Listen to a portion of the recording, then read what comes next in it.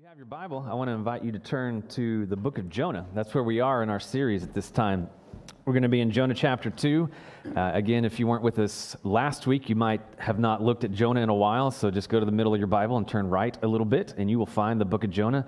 I always encourage you to have your own copy of Scripture so that you can follow along for yourself and make sure I'm not making things up. But we're going to be in Jonah chapter 2, and technically we're going to read the very last verse of Jonah chapter 1 and verse 17.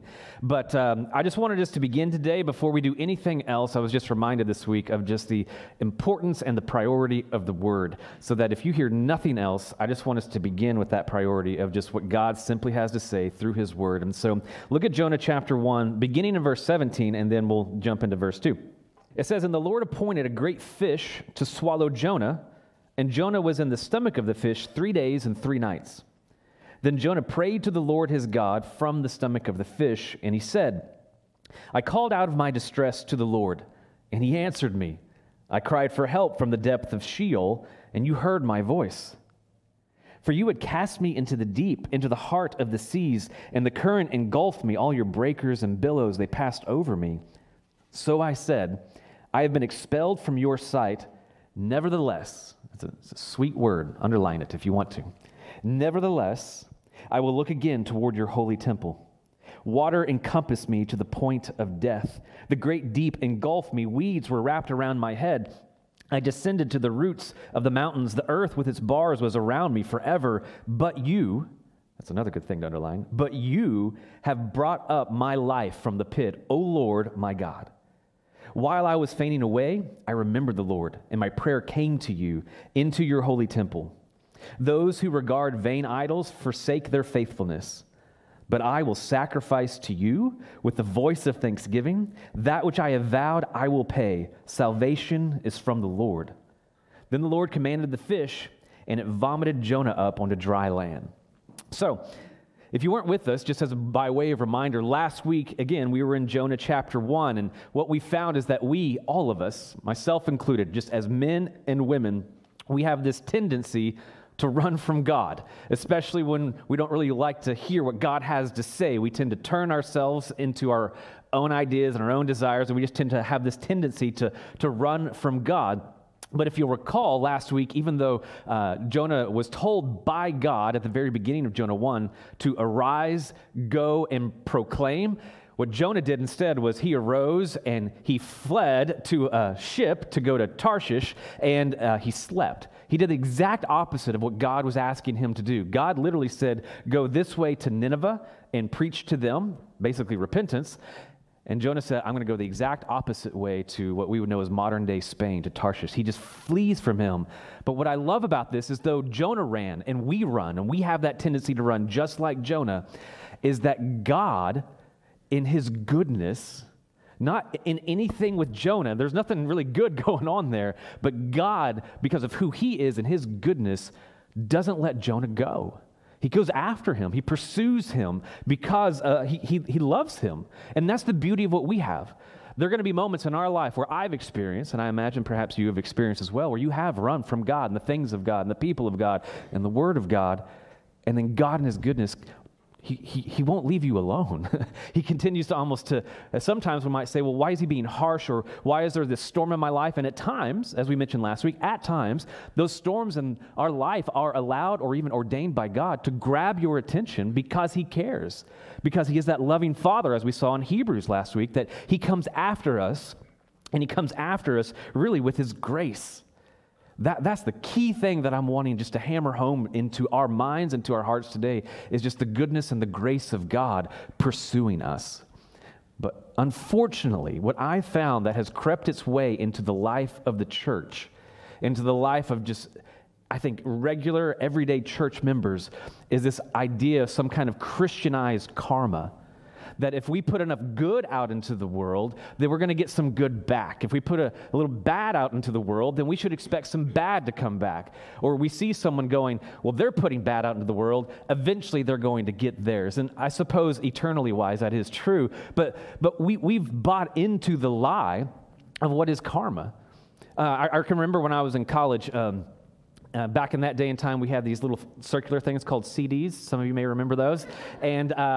And if you were really with it and had a lot of money, you would even have like a disc changer in the back of your car, so that way it would just keep changing those discs. And me and my roommates, when we were in college, there were 3 of us. We had a 3-disc, I know, 3-disc CD changer. And at all times, no matter what, in that rotation was the Counting Crows, and generally almost always was the band U2.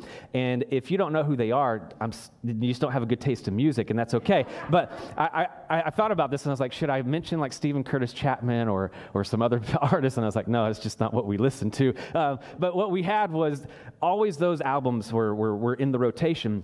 But specifically, we love listening to U2 and listening to their lyrics. And some of you might know who U2 is. They're this Irish band from Ireland. And their lead frontman is a guy by the name of Bono. You may not really know him, but he always wears sunglasses. And he's an interesting guy. And whenever he sat down for an interview in 2005, he was talking to this interviewer, and they were having this discussion about faith and about Jesus and about a whole bunch of different things. And I found this interesting. Listen to what Bono has to say. He said, at the center of all religion is this idea of karma. You know, you put out what comes back to you, eye for an eye, tooth for a tooth, or in physics and physical laws, every action is met by an equal or an opposite one. And that's what a lot of people in our world today hold to, because we do see that in the physical world. But I love this. He says, yet along comes this idea called grace, and it just upends all of that. Grace seems to defy reason and logic. Love interrupts, if you like, the consequences of your actions. He says, which in my case is very good news indeed, because I've done a lot of stupid stuff. And the interviewer says, I'd be interested in hearing that. And he goes, that's between me and God. He said, but I would be in big trouble if karma was going to finally be my judge. It doesn't excuse my mistakes, but I'm holding out for grace. I'm holding out that Jesus took my sins onto the cross because I know who I am, and I hope I don't have to depend on my own religiosity. And so as we kind of talk about this idea of grace that we're going to see here of what Jonah really is experiencing, just as a reminder, grace really is this idea of unmerited or undeserved favor of God towards you. God's unmerited favor. There's a quote by a man that some of you may recognize named A.W. Tozer, and he expands on this definition of grace, and he says that grace is the good pleasure of God that inclines him to bestow benefits on the undeserving. I really enjoyed that definition. Grace is the good pleasure of God that inclines God to bestow benefits on the undeserving. So another man said, grace is not merely unmerited favor, it's favor bestowed on sinners who deserve wrath. And this is what we saw last week. What Jonah is deserving of his disobedience, what we all deserve because of our sin and our disobedience, is we are willingly separating ourselves from the goodness and the holiness of God. And we're reminded in the book of Romans that all of sin fallen short of the glory of God, and what we deserve is consequence for our sin, and yet God in his goodness, just because of who he is, he continues to show us grace. And this is what Jonah is about to experience. He doesn't deserve to be saved, but God is good and gracious enough to choose to save him because he's pursuing him. And my hope is that maybe some of you need to hear that word this week, because perhaps for whatever reason, you feel like you've gone down a path to where you're just a little bit too far gone. I just want to remind you, look at where Jonah got, and God just continues to come after him and to love him and to just shower grace upon him. So if last week was Jonah running from God, this is really that idea of Jonah just running right into God, in the belly of the fish. I was thinking about, have you ever been walking behind someone or running behind someone, and they all of a sudden suddenly stop? It's that idea of God's just like right on Jonah's tail, and just he slams right into them with a fish, and I love this. And so in Jonah chapter 2, verse 1, it says just these simple words, then Jonah prayed to the Lord his God. I mentioned this last week, but in all of Jonah chapter 1, he never once, from what we have recorded, spoke to God. He talked about God. He has an understanding of God. He's obviously been serving God, but he's just running from God. Even whenever the pagan sea captain says, Jonah, there's this crazy storm going on all around us. Get up and pray to your God. Maybe we'll be spared. And Jonah appears to remain silent. Finally, he speaks to God. Finally, he begins to say a few things, and this is what I began to find and discover is God's grace is always there. God's grace is always pursuing us because he is that good. But it wasn't until Jonah prayed that he unlocked the experience of that grace, the enjoyment of that grace. And for some of you, it's that idea of God is still just so good to you, and he's allowing you to continue just to simply breathe. But until we choose to humble ourselves and pray, we may not on our end get to experience that goodness and the grace of God until we humble ourselves and until we pray. And so Jonah prays in verse 1 to his Lord as God, and then in verse 2 through 9, you may have noticed in your Bible that at least in mine, it kind of looks very similar to the book of Psalms, even the way that it's written out. It's because this is Jonah later in his life kind of recounting what his prayer was while he was thrown into the sea and as he goes into the belly of the fish. And it's him basically just sharing a poem. He's sharing a song. Because when you experience the grace of God, I've found when something really good happens, I tend to get excited and I want to rejoice in that. And so it was pretty normal or common for someone in this day and time that if I experience the goodness or the grace of God, I'm going to sing. And some of you are the same way today. Whenever you're going through a down mood, you want to play some very melancholy, Counting Crows kind of music because you want to feel that feeling. For others of us, when we're in that kind of joyful, happy mood, we want to turn something on because we want to experience what we're experiencing internally, and we want to somehow have that outwardly or tangibly displayed. And that's what Jonah is doing here.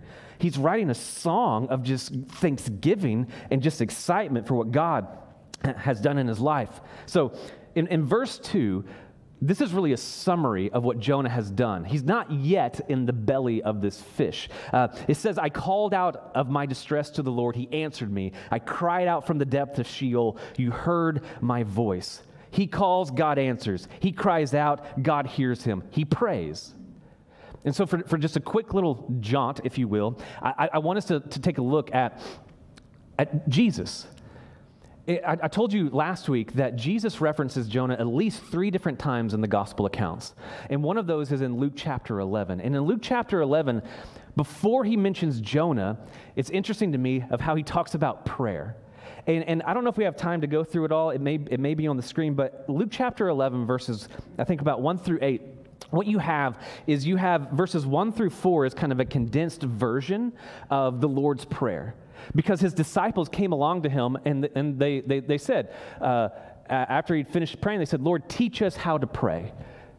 Or just teach us to pray. And he gives them the Lord's Prayer. And then, Sarah Kate, if you don't mind, just jump down to verse 5. Then in verses 5 through 8, he not just gives them, here's what you should be praying, here's kind of a structure. He then gives them a parable, kind of a teaching. In verse 5, it says, then he said to them, suppose one of you has a friend and goes to him at midnight and says to him, friend, lend me 3 loaves. For a friend of mine has come to me from a journey, and I have nothing to set before him. And from inside he answers and says, do not bother me. The door's already been shut, and my children and I are in bed. I cannot get up and give you anything. I tell you, even though he will not get up and give him anything, because he is his friend, yet, because of his persistence, he will get up and give him as much as he needs. When Jesus is sharing this parable on the idea of prayer, he goes from not just simply saying, here's what to pray, here's the structure, but in verses 5 through 8 and even beyond, he's giving here's how to pray. And what we find is when Jesus teaches on prayer in Luke 11, and we don't have time to go to Luke 18, what you find is Jesus is saying, when you pray, pray with urgency, and pray with persistence. And when I see that, I have this idea and this sense of this man in this parable who Jesus is sharing is coming to a friend of, I need food. He's desperate for food, so he remains urgent, steadfast, and persistent in his prayer because he's desperate for this need. And what we're going to see here is not just in the life of Jonah, but do you not remember even in the life of Jesus?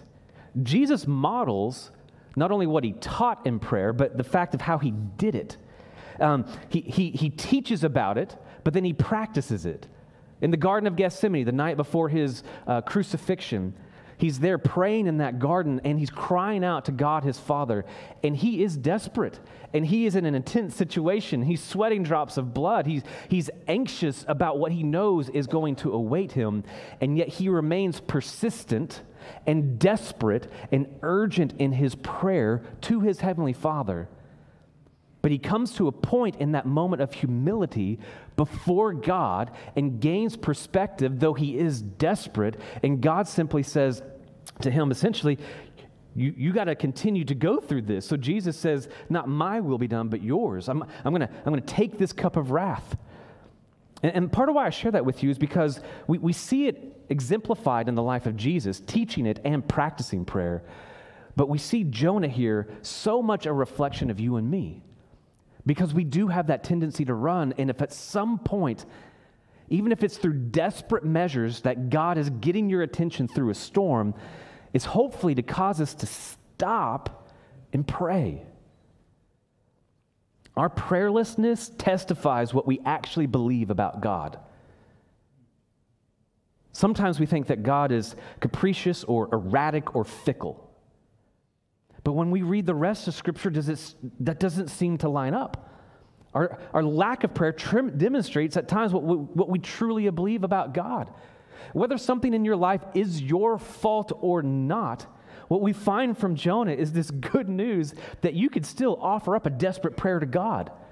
And some of you right now, you're in a season of life or you're going through something and you're wondering, can I really, and will he care, and will he listen? Some of you think you just can't. Maybe you're too far gone. I just want to remind you, look at the life of Jonah. Desperately cry out to your good Father, because he is good and he is gracious. Some of you have made the comment that I've made. Why should I pray? He's sovereign. He already knows. And what I find is that, again, it's until Jonah prays, that's when he experiences personally the goodness and the grace of God, though it's always there. Perhaps some of us are exempting ourselves, not from having a changed circumstance, because prayer doesn't always change our circumstance, but what prayer will always do when we are in humility to a good and sovereign, gracious God is it will change you. And what I need in my life when I'm going through this storm is, though he may not take me out of it, but take me through it, I need him so that I can endure that storm. So if you're taking notes, number one is just, I want us to look at this prayer of desperation. This prayer of desperation by Jonah. Look at verse 3. When he said, you would cast me into the deep, into the heart of the seas, and the currents engulf me, what we're finding here is that this prayer of desperation is Jonah basically saying, in my mind, I don't really know what to pray or what I should do, but I need you, so I'm praying. And what we find is that at this point, I don't believe he's actually in the belly of the fish. I think he has been thrown overboard and he is descending into the depths, because we get these different comments that he's at the root of the mountains. He's gone, that's in verse 6. He's gone into the depths of the sea. He's gone to the bottom of the oceans. He has weeds, seaweed literally wrapped around his head. That there comes a moment when he is just literally descending into the depths of the sea, that Mediterranean Sea, with a storm raging above him. And just the darkness just literally swallowing him up from below. And I can't imagine how terrifying that moment would be. Have you ever tried to go swimming in the ocean at night with no full moon? Just don't do it, because everything in the water that like tickles your leg, you believe is Jaws. Like, you just know something is after you. It's a terrifying thing. And here's Jonah out in the middle of the sea, in the midst of that raging storm. And he's just descending into the depths. I believe that it's okay to be desperate. He's desperate in this moment. He's crying out to his God. And what I love, verse 4, some translations don't have this, but they have a variation of it. But I love the New American Standard where it says in verse 4, I said, I have been expelled from your sight. He's acknowledging, I shouldn't even be in your presence. Verse 4, it says, nevertheless. I don't know what your translation says, but I love that phrasing in the New American Standard of nevertheless, I will look again toward your holy temple. It's this incredible prayer of faith. Even when we think that God can't see us, though he can, nevertheless, though I'm not worthy, I cry out anyway. I'm desperate for you.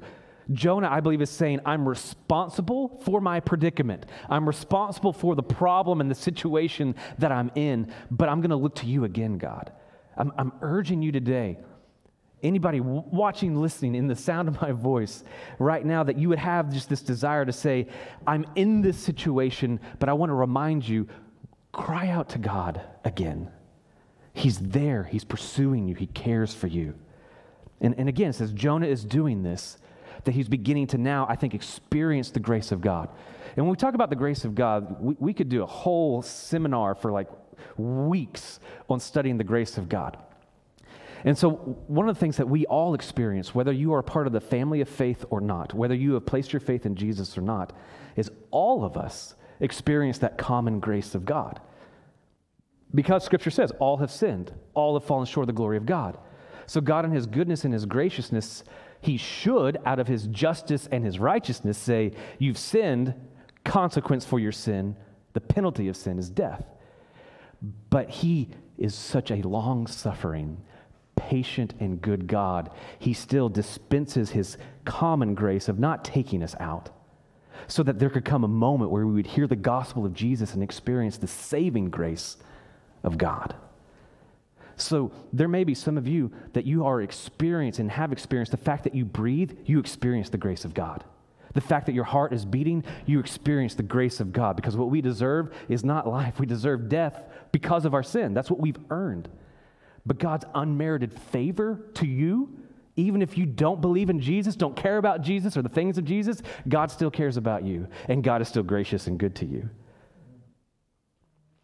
But for those of you who have heard the gospel of Jesus, and you've repented and humbled yourself and placed your faith in Him, then you get to experience that grace and experience the saving grace of God. This week, that just washed over me. And it was just, honestly, moments of just being overwhelmed of why and how, God, you are so, so good to us. And I don't know about you, but for me to experience the grace of God, when I came into saving faith in Jesus, it wasn't the words, it wasn't some magic phrase that I said, but what I did is there was humility, contrition, brokenness, and I did speak and I prayed to God. And when I prayed, then, because of His goodness and His grace, I'm experiencing His salvation. There comes a moment where we got to confess with our mouth that Jesus is Lord. We got to use what He's given us. And so God's grace is so, so incredibly good. About 5 or 6 years after the interview that Bono had with U2, 5 or 6 years before that interview, in the year 2000, U2 had released an album called All That You Can't Leave Behind.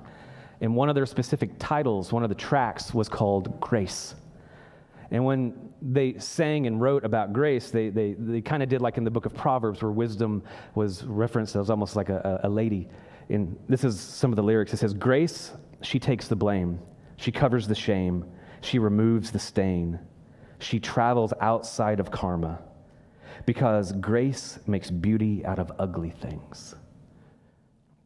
So the first thing is we need to be like Jonah and cry out, have a prayer of desperation. That's number one. Number two is that he has a prayer of deliverance. A prayer of deliverance. He's met with grace. There in verse 6, right in the middle of verse 6, it says here, but you have brought up my life from the pit. I believe it's at this moment that literally death is about to encompass him. The seaweed is wrapped around him. He's descending into the depths of that dark abyss, and then this fish comes along and he swallows him up. And it's the means of God's grace. It's the vessel of God's grace to save him. And again, if you want to hear about this some more, go back to last week's sermon of people will ask the question, a fish? Really? Did this actually happen? Again, I would encourage you, go back to last week's sermon and listen to that, because we do take a moment to look at that, because in the end, the purpose of the miracle of the fish is to do what all miracles do. They all don't make sense. They are all supernatural because they point us to God. So yes, as I mentioned last week, if I can believe that Jesus died and rose again, I believe in that miracle. Yes, I can believe that a fish came and swallowed up Jonah. Do I understand the physics and the mechanics of how he survives in that nasty, just confined space? No, I don't. But I don't understand the science and how did Jesus come back to life? God. That's how. And so what we find here is that Jonah, has abandoned God's call, should have died. He's thrown into the sea, he should have died. He's swallowed by a big, ugly fish, should have died, but he didn't. And it's again that beauty. Jonah sinks down, God reaches down. God's grace is so good, not just to reach down, but to reach him up and out. Jonah's in the sea because of his own doing. He ran, he's reaping what he sowed. But then we come to that point of nevertheless, or but you who have brought me out, brought my life up out.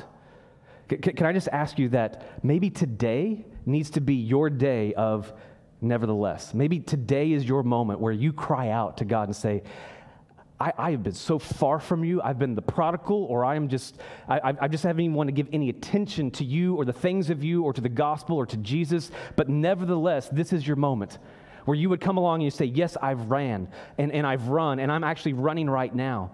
I keep running again and again to that relationship to bring me satisfaction. I keep running again to complaining because that seems to kind of fulfill me. I run to coveting. I run to fear again. I run to depression again. I run to porn again. I run to insecurity again. I run to escapism again. I just keep running. But finally, you've gotten my attention. Nevertheless, I desperately cry out for your deliverance. I want that to be our prayer today. Nevertheless, though I run and I am at fault, nevertheless, I desperately cry out for your deliverance and for your grace. In verse 6, when he says, you brought up my life from the pit, he finally says, O Lord, my God. Before, in chapter 1, he just talks about the Lord, the God of heaven. It's a little bit more personalized here because he's experiencing the saving grace of God. He says, you have delivered me. You can pick your means of rebellion, but you can't pick your means of salvation. Salvation is from the Lord. We don't get to decide what that looks like. So we can choose to wander and to flee and to go away, but it's God's means of salvation. And what's beautiful about this, but what is difficult, is that God brought Jonah through this in the belly of the fish. It makes me think of Jesus. God didn't deliver Jesus from the cross. He delivered Jesus through the cross.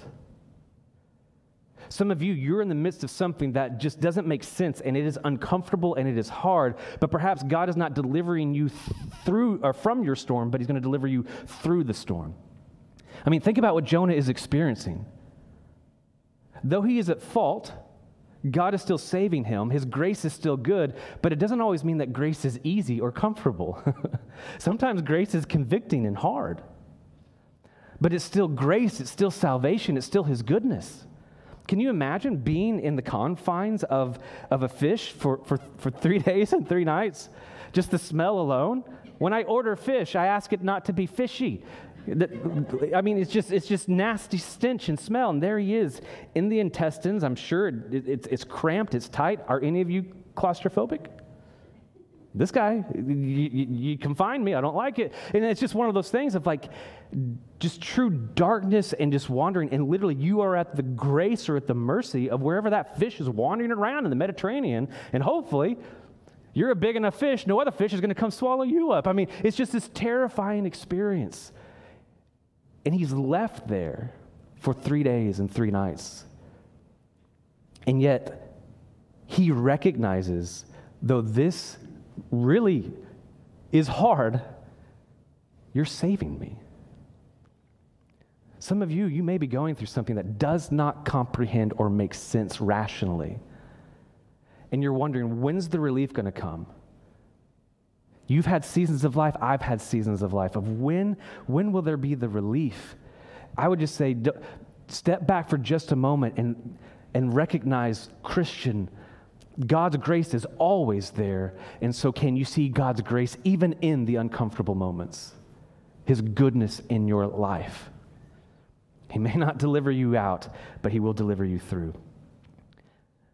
I want to highlight two specific verses 4b and 7b. That's to get very technical and kind of nerdy. But in verse 4 and verse 7, you may have noticed this repetition. It says, nevertheless, I will look again toward your holy temple. And then in verse 7, at the end of verse 7, he says, and my prayer came to you into your holy temple. Basically what he's wanting to do is I want my prayers to go to God.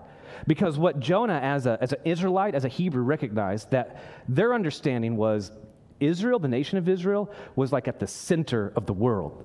And in some ways it really was. There in the ancient Near East, that area of the world was that land bridge between Africa and Asia and Europe. I mean, it's this really centralized piece of geography in the known world at that time.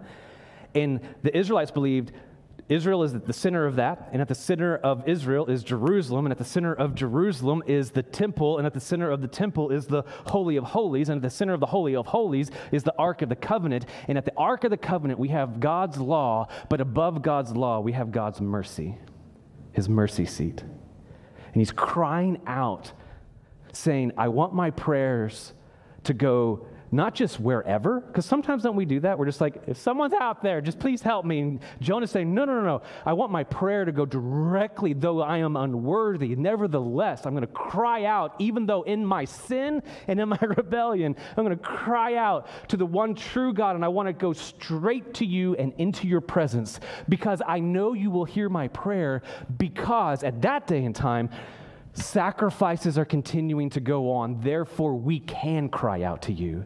The Day of Atonement, year after year, is continuing to happen, of the unblemished, spotless lamb being sacrificed to take away the sins, and that blood of that lamb being sprinkled as an atonement upon the mercy seat there on the Ark of the Covenant. So he knows, because of that, you will hear me.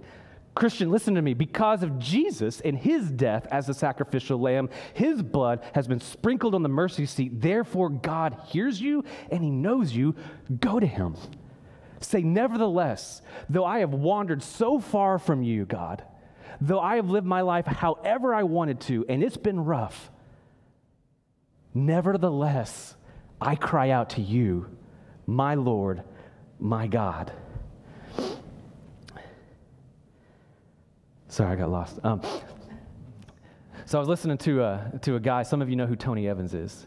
And he had a great, I think, example of this. Tony Evans made this comment.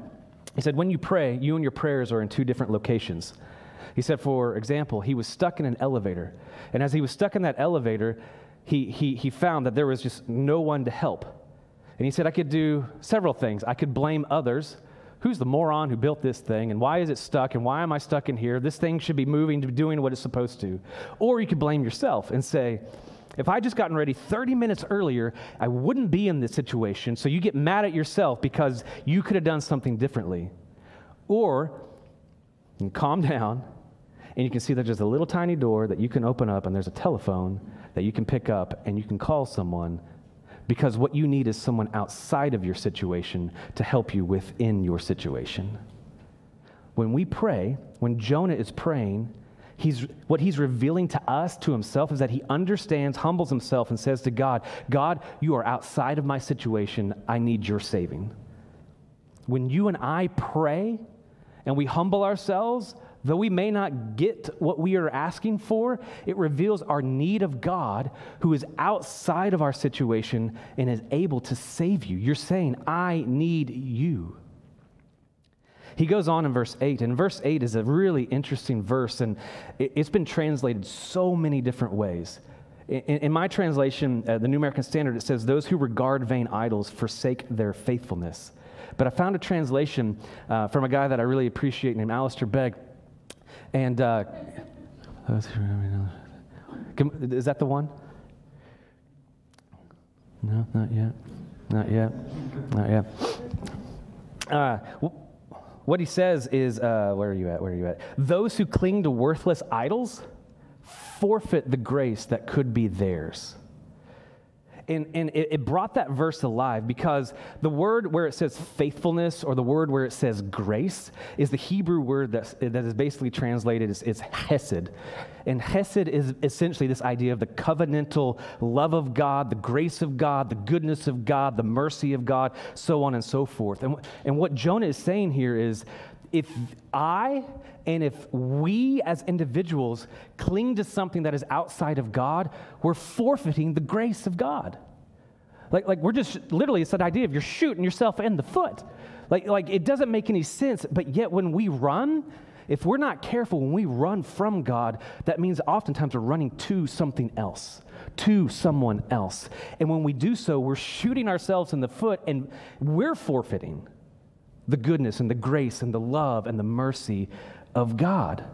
So I would ask you, are you looking at this time, not a year ago when you were just really rocking it for Jesus, but right now, are you looking for something or someone else to really ultimately satisfy you or to unburden you or to give you relief in this life? Because when you do, you forfeit the grace of God, the covenantal love of God, the chesed of God. You're being ripped away from what should be rightfully yours because you're a child of God. Now, I love having the opportunity to go to the beach, and some of you know when you go to the beach that every now and then there'll be flags on the beach letting you know how safe the water is. And every once in a while there might be a double red flag, which is really bad, and generally I believe the red flags mean there's probably going to be a riptide. And for those of you that don't know what a riptide is as you go out into the water, next thing you know, the water just wants to pull you out into the ocean. And I've not really had the experience of that. I like it when it's a little bit more turbulent because I'm just like fighting in the water and just having fun. But my wife had the opportunity years ago working with a bunch of students when she was in college, and she went to this summer beach camp, and one of the tiny little kids was out there, and the riptide just took him. She went after him. And she realized, if I want to get back to shore where safety is, where salvation is, I can't go straight back. I got to go along with the shore and then make my way in. But what we have is, if we're not careful, there are going to be those idols in our life. And I've found that most of the time, not always, but most of the time, for I believe probably many of you, the idol in your life, the thing that really just you struggle with, that you keep going back to again and again, often is not a bad thing. It's a good thing. But it's a good thing you've turned into a God thing.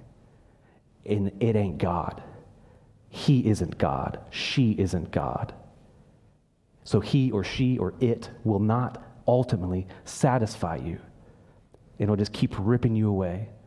Perhaps, I've shared this before years past, some of my greatest idols are the things that I enjoy. I love people, but I can, if I'm not careful, I will people please. And I have this idol that I have to be careful with. I love my wife, but she's one of my greatest idols. If I allow her to become higher on the pedestal than the Lord, that's not good. Some of our idols are the best things in our life. Some of your idols, it might be money. Nothing wrong with money. God uses it for his kingdom and for his work. Some of you might be a relationship with a spouse or with a child. These are gifts from the Lord, but they are not the Lord. We have to come back again and again to recognize who is God and who saves me, who satisfies me, who fulfills me. Yesterday, I didn't even have this planned because thank you, Johnny. Johnny graduated yesterday, and I got to experience something that was just really cool. And I was watching these parents bless their children. It was so powerful and so intimate. And in that moment, what you see is these graduates hearing from mom and from dad. And what I loved hearing was, as much as they loved them, cherished their child, I heard one particular, I think it was a father who said, "We have raised you," essentially what he's saying, to send you. That ultimately, yes, you are our child, but you're ultimately God's child. You've been a gift given to us from God. You're his. And it's this idea and this mindset that all that we have, all that is good, is from the Lord. And so we want to be careful that we don't make it more than the Lord. And I think Jonah is realizing that. I think he's coming alive to that. You come into verse 9. During this prayer of deliverance, he says, "But I will sacrifice to you with the voice of thanksgiving.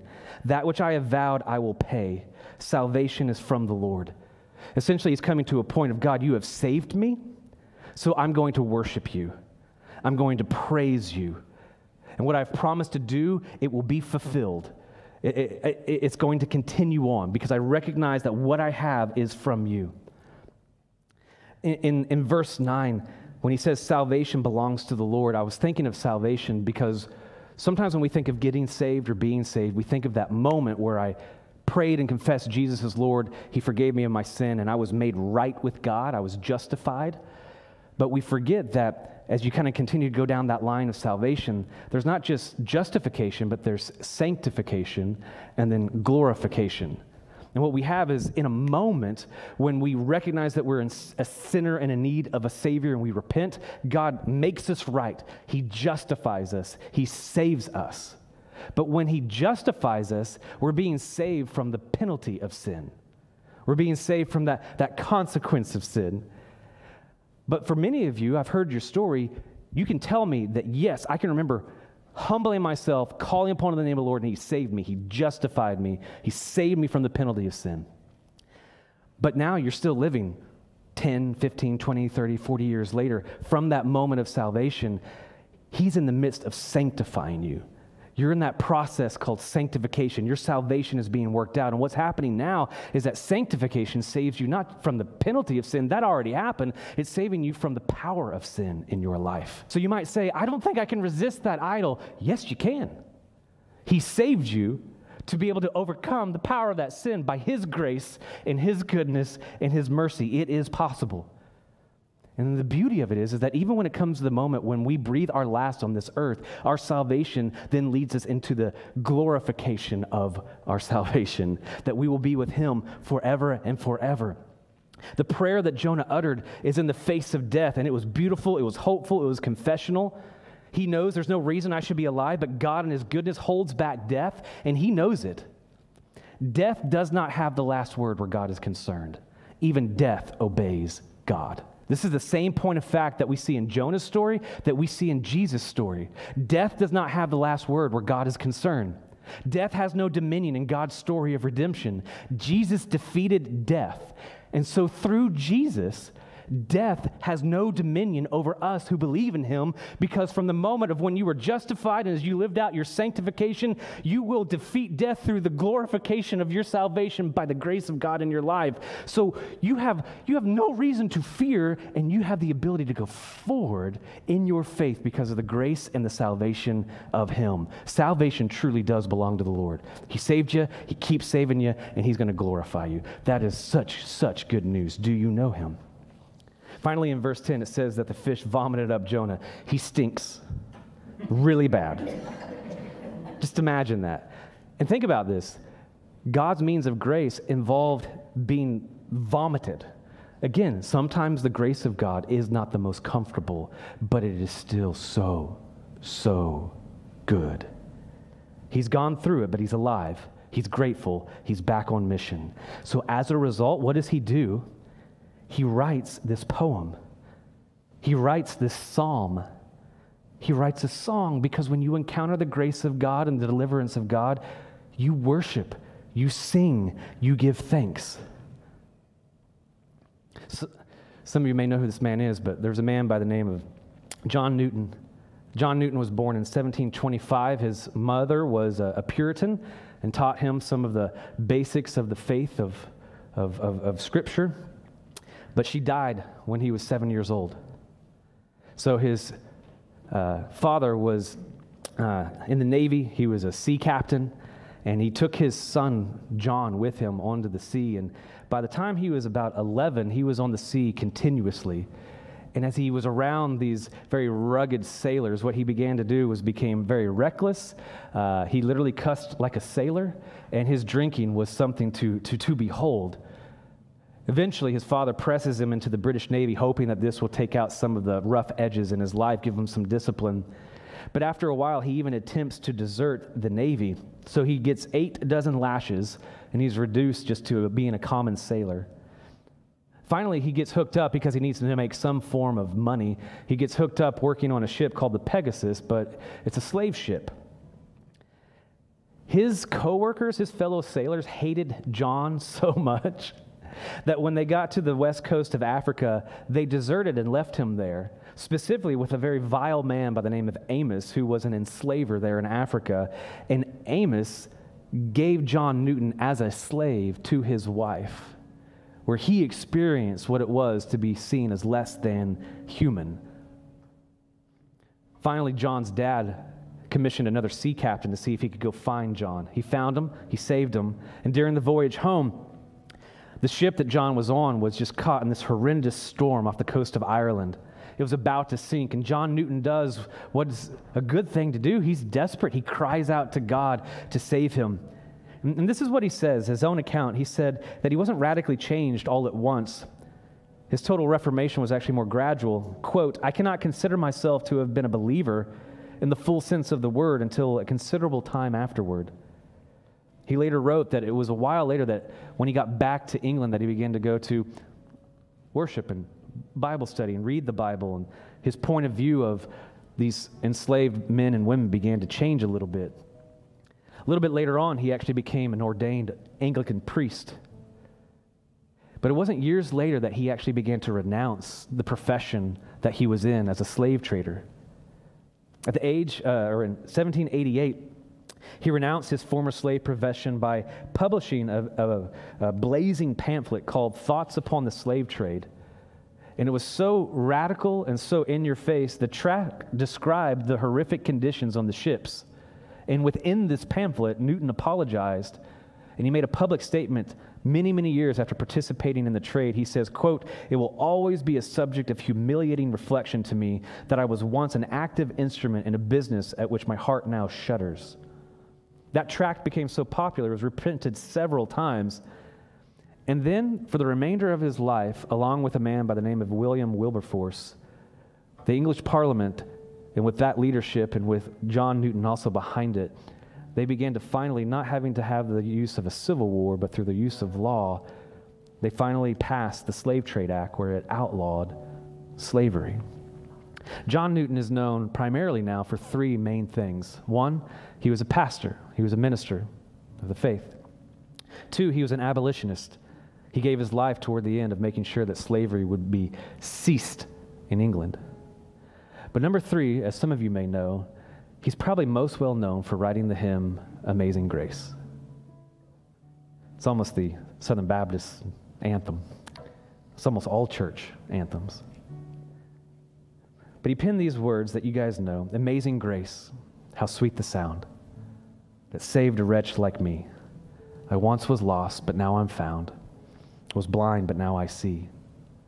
'Twas grace that taught my heart to fear, and grace my fears relieved. How precious did that grace appear, the hour I first believed." Some of you, you need to just enjoy the grace of God today. So I want to ask you to do two things. That's it. In just a moment, Michael is going to begin singing, and what I would ask you to do is before you sing and praise God for his grace, that you would follow the example of Jonah and you would pray. That you would pray and cry out a prayer of desperation for your sin and a prayer for deliverance and thanking him for the forgiveness of that sin. Some of you, maybe even today, like me, in just a moment, as we've done before at this church, I'm going to grab a pen and a piece of paper, and there's pens and paper back there. You have it there at your seat. And I'm going to jot down some of those idols that seem to just reoccur in my life. And I just want to give them to him again. I don't want to run to something else. I want to run to God. So I want us to have a moment where we pray. And then when we've prayed for deliverance, it is fitting, as with Jonah, that we would sing to the Lord, that we cry out to him. And so I want to invite you guys to stand. And where you're at, whatever it looks like, I want you to desperately, urgently, persistently pray. Some of you feel maybe so distant from God and you haven't prayed in a while. Take the time to do that now, whether you're standing, kneeling, writing. Maybe you want to write a poem. I don't know. Pray out loud where you're at. But I want you to call out and cry out just as Jonah did, because he will hear you. And then when you're done, join Michael and say thank you and just sing and worship him this morning. You take the time that you need. If you need me, after I write my thing, I'll be right over here. I'll be happy to visit with you and pray with you.